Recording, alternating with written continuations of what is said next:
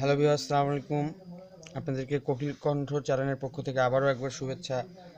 তো বন্ধুরা, আজকে আমরা নতুন একটি ভিডিও নিয়ে এসেছি আপনাদের কাছে। যে গতবার একটি সার্কিট করেছিলাম, তো সেম ওইরকম একটি সহজ একটি প্রজেক্ট নিয়ে আপনাদের সামনে এসেছি। তো এই প্রজেক্টের নাম music rhythm LED flash light.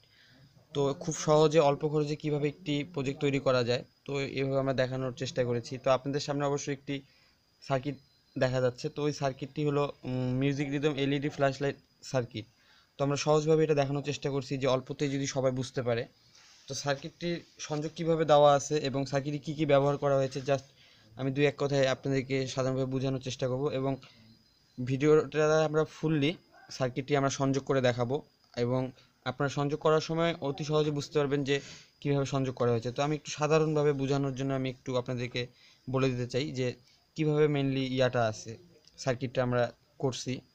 তো বন্ধুরা, অবশ্যই এখানে আমরা দেখতে পাচ্ছেন যে আমি প্রথম থেকে আসি। এখানে দেখতে পাচ্ছেন R1, R2, R3, R4, R5, R6, R7, R8। মানে এখানে আর মানে এখানে আমি থেকে রেজিস্টার বুঝাইছি।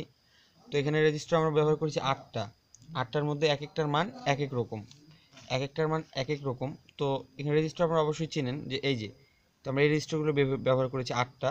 তো এখানে একটা মান হলো 10 ওহম, একটা 1 মেগা ওহম, একটা 10 ওহম, আর এদিকে এখানে 10K ওহম।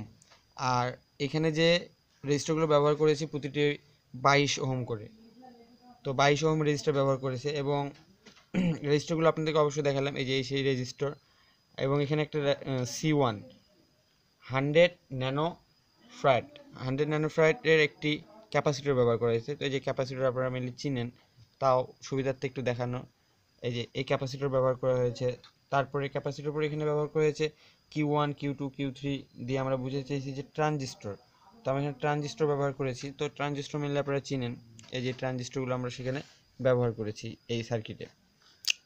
তো এই ট্রানজিস্টর ব্যবহার করার পরে তারপরে এখানে আপনারা দেখতেছেন এমআইসি মানে একটা মাইক্রোফোন, এখানে মাইক্রোফোন ব্যবহার করা হয়েছে, মানে যেটার মাধ্যমে মানে সাউন্ডটা নিয়ে আউটপুট দিবে। তো এই মাইক্রোফোন আমরা ব্যবহার করেছি। তো মাইক্রোফোনের মধ্যে দুটো পাশ রয়েছে, একটা পজিটিভ একটা নেগেটিভ। তো এটা আমরা সংযোগের সময় অবশ্যই দেখাই দিব কোনটা পজিটিভ কোনটা নেগেটিভ। আর এখানে যে রয়েছে, এখানে 1 2 3 4 5, এখানে আমরা 5টি এলইডি ব্যবহার করেছি। তো 5টি এলইডি কেমন, মানে এলইডি অবশ্যই লাইট, কারণ এটা আমাদের মেনলি এটা হচ্ছে রিদম। তো মনে হচ্ছে এখানে যে কোনো বক্সের সাথে যদি বিট দেয়, তো যে কোনো বিট যে কোনো কিছু করার সময় এই লাইটগুলো ফ্ল্যাশ মানে লাইটগুলো জ্বলবে নিভবে। তো এগুলো অবশ্যই আপনারা কালারফুল লাইটও ব্যবহার করতে পারবেন, এলইডি ব্যবহার করতে পারবেন, বা এক কালার ব্যবহার করতে পারবেন। আর ভালো দেখানোর জন্য অবশ্যই আমরা কালারফুল এলইডি ব্যবহার করেছি। এই যে এলইডিগুলো আমরা ব্যবহার করেছি। তো আপনারা এখানে আরও বেশি এলইডি ব্যবহার করতে পারবেন, আরও বেশি করতে পারবেন। তো আমরা সহজে বোঝানোর জন্য, আমরা আগেই বলেছিলাম যে আপনাদেরকে সহজে বোঝানোর জন্য একটি সার্কিট আর কয়েকটি এলইডি দিয়ে আমি দেখানোর জন্য। তো এখানে কিছু আমাদেরকে ওয়্যার দিয়ে সংযোগ করতে হবে। এই সংযোগগুলো যে ওয়্যার দিয়ে করতে হবে, তো আমরা সেখানে কিছু ওয়্যার ব্যবহার করব, এই টাইপের কিছু ওয়্যার ব্যবহার করব। তো বন্ধুরা, আপনারা অল্পতে বুঝে যাবেন এবং খুব কম খরচে একটি কীভাবে প্রজেক্ট তৈরি করা যায়। আর সবথেকে বড় কথা হচ্ছে, আমরা এটা যেটা সেট করব সেটা হলো একটা ব্রেড বোর্ডের মাধ্যমে এটা সেট করব। তো আপনারা অবশ্যই ব্রেড বোর্ড চিনেন। তো এই যে এমন একটি ব্রেড বোর্ডের মধ্যে আমরা সেট করব। তো যাই হোক বন্ধুরা, আপনারা এটা মানে যদি ভিডিওটা আপনারা এই প্রথম থেকে শেষ পর্যন্ত দেখেন, তাহলে ইনশাল্লাহ আপনারা অবশ্যই এটা আউটপুট সাকসেসফুলভাবে বের করতে পারবেন। তাও জাস্ট একটু আমি বোঝানোর ক্ষেত্রে আপনাদেরকে একটু বেসিক ধারণা দিয়ে দিচ্ছি যে আমাদের সার্কিটটা কীভাবে করা, এবং সার্কিটের কোনটা কী, কত মান কী, জাস্ট এতই। তো ওই যে আগে বলছি না, এই যে Q1 Q2 এগুলো তো ট্রানজিস্টর। তো ট্রানজিস্টরের প্রতিটার মান কত, 547। এবং এই যে এদিকে যে 547, আর প্রতিটার মডিয়া হলো BC 547। তো এই যে আর এবং এগুলো হচ্ছে এই যে এখানে মডেল দিয়ে দিয়েছি, কারণ এখানে বসানোর জায়গা নেই সেই জন্য। দেওয়ার পরে এগুলো এলইডি, এগুলো রেজিস্টার আগে বলেছি, ক্যাপাসিটর, এটা মাইক। আর এখানে যে একটা আমরা ডিসি একটা আমরা ব্যাটারি নিয়েছি। তো ব্যাটারিটা আমরা নিয়েছি মেনলি 9 ভোল্টের, আর একটি সুইচ ব্যবহার করেছি, সুইচ। তো এইভাবে করে আমরা সার্কিটটি গঠন করেছি। এবং সার্কিটের মধ্যে একটু সাধারণ একটু বলি যে সার্কিটে এই যে ইমিটারের মধ্যে 3টা পার্ট থাকে। ইমিটারের কি নাম, একটি ট্রানজিস্টরের মধ্যে পার্ট থাকে 3টা। একটা থেকে এই যে আমরা ই দিয়ে বুঝেছি একটা ইমিটার, একটা বি দিয়ে বুঝেছি বেস, একটা সি দিয়ে বুঝেছি কালেক্টর। যেমন এই যে আপনাদেরকে সাধারণভাবে এখানে বুঝাই দিচ্ছি যে এই যে এটা একটি ট্রানজিস্টর। তো এই ট্রানজিস্টরের তিনটি মাথা থাকে, তিনটি মাথার মধ্যে হচ্ছে একটি, এই যে একটি হচ্ছে ইমিটার, একটি বেস, একটি কালেক্টর। ধরি এটা ইমিটার, এটি বেস, এটি কালেক্টর, এই তিনটি মাথা, এই তিনটি সেম, এই যে এই মাথায় সেম, এইভাবে করে বসেছি। তো আপনারা এটা সংযোগ করার সময় আরও সহজে বুঝতে পারবেন কীভাবে সংযোগ করেছি, তো এটা জাস্ট বোঝানোর ক্ষেত্রে। আর দেখেন যে এখানে তিনটা নাম বলছি, ইমিটার, বেস, কালেক্টর। তাহলে মধ্যেরটা অবশ্যই বেস, তাহলে প্রতিটার মধ্যের বেস গিয়ে গিয়ে প্রতিটার বেস, দেখুন প্রতিটার বেস, এই যে প্রতিটির বেস যায় এই এক নাম্বার ট্রানজিস্টরের ইমিটারের সঙ্গে সংযুক্ত, কালেক্টরের সঙ্গে সংযুক্ত হয়েছে এক নাম্বারের। তো তারপরে এদিকে যে এলইডিগুলো, তো এলইডিগুলো দুইটি করে মাথা, একটি ট্রানজিস্টরের সঙ্গে একটি সংযুক্ত হয়েছে, একটি ব্রেডবোর্ডের পজিটিভ পাশে। এই যে আগেই বলি ব্রেডবোর্ডের দুইটি থাকে, একটি হলো পজিটিভ, একটা নেগেটিভ। পজিটিভ নেগেটিভ যেখানে আপনারা দেখলেই বুঝতে পারবেন, পজিটিভ নেগেটিভ।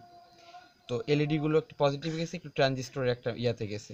তারপর রেজিস্টরগুলো আমরা যেভাবে ব্যবহার করছি, এই যে রেজিস্টরগুলো কি, এই যে এটা ট্রানজিস্টর, তো ট্রানজিস্টরের নিচেরটা হচ্ছে প্রতিটা ইমিটার। তো এই যে ইমিটারের সঙ্গে যা সংযুক্ত হয়েছে, ইমিটার প্লাস একটা ইমিটারের সঙ্গে গেছে রেজিস্টরের মাথা, এই যে রেজিস্টর, আগে বলছি এই যে রেজিস্টর। তো এই রেজিস্টরের একটা মাথা ধরেন ইমিটারের সঙ্গে গেছে, ট্রানজিস্টরের সাথে গেছে, আর একটি গেছে নেগেটিভে, মানে আমাদের ব্রেডবোর্ডের নেগেটিভ পাশে। তো আগেই বলছি ব্রেডবোর্ডের দুইটা পাশ, একটা পজিটিভ একটা নেগেটিভ। তো যাই হোক, এটা বাকিটা আরও সুন্দরভাবে বুঝতে পারবেন যখন আমরা কানেকশনটা দেখাবো। আর এখানে মোটামুটি বলার মতো তেমন কিছু নাই। আরও রয়েছে যে এখানে রয়েছে এলইডিগুলো, জাস্ট বলছি সেম আমাদের একটা ক্যাপাসিটর ব্যবহার করতে হবে। তো ক্যাপাসিটরটা এখানে কীভাবে ব্যবহার করছে, এই ক্যাপাসিটর, তো এই ক্যাপাসিটর এখানে ব্যবহার করছে যে ক্যাপাসিটর পজিটিভ নেগেটিভ নাই।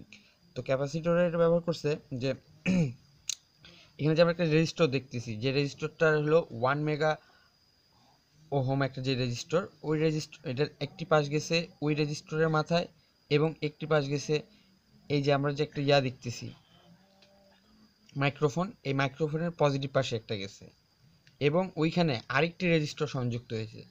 তো এটা মেনলি আপনারা একটু হয়তো বা এলোমেলো লাগতেছে এখন, কিন্তু যখন আমি জিনিসটা দেখাবো ভিডিওতে, তো অবশ্যই আপনারা এটা বুঝতে পারবেন।